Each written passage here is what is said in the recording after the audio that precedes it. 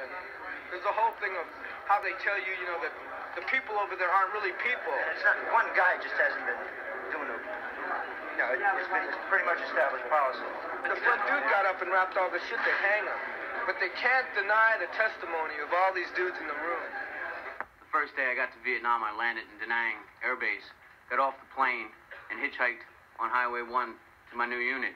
I was picked up by a truckload of grunt Marines with 2 company-grade officers, first lieutenants. We were about 5 miles down the road where there were some Vietnamese children at the gateway of the village, and they gave the old finger gesture at us. It was understandable that they picked us up from the GIs there. They stopped the truck.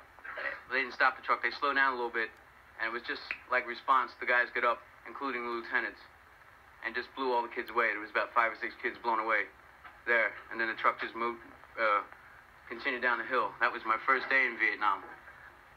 In Quang Tri City, I had a friend who was he was working with USAID, and one time he asked me would I like to accompany him to watch. He was an advisor with an ARVN group, and he asked me if I would like to accompany him into a village that I was familiar with to see how they act. So I went with them, and they didn't find any enemy, but they found a woman with bandages. So she was questioned by 6 ARVNs, and the way they questioned her was since she had bandages, they shot her. She was hit about 20 times. So after she was questioned, of course dead, this guy come over who was, and knowing him, he was a former major. He was in the service for 20 years, and he got hungry again and came back over working with USAID, Aid International Development.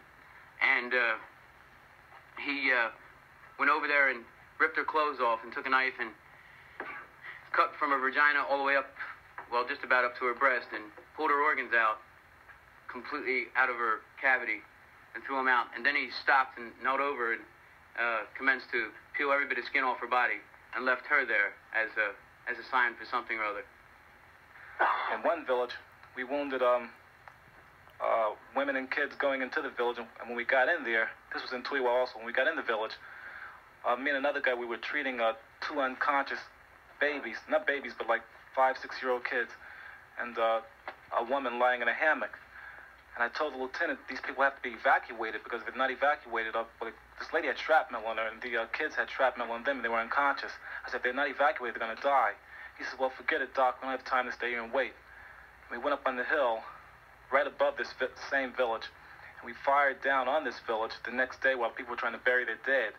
We fired down on the village at the people while they were doing their burial ceremony, and they killed another VC, well, not VC, but another person in the village. Also, we went down that same day to get some water, and there were 2 little boys playing on a dike, and one sergeant just took his M16 and shot one boy up the dike. The other boy tried to run, and he was almost out of sight. This other guy, Spec 4, he shot this other little boy up the dike, and the little boy was like lying on the ground kicking, so he shot him again to make sure he's dead.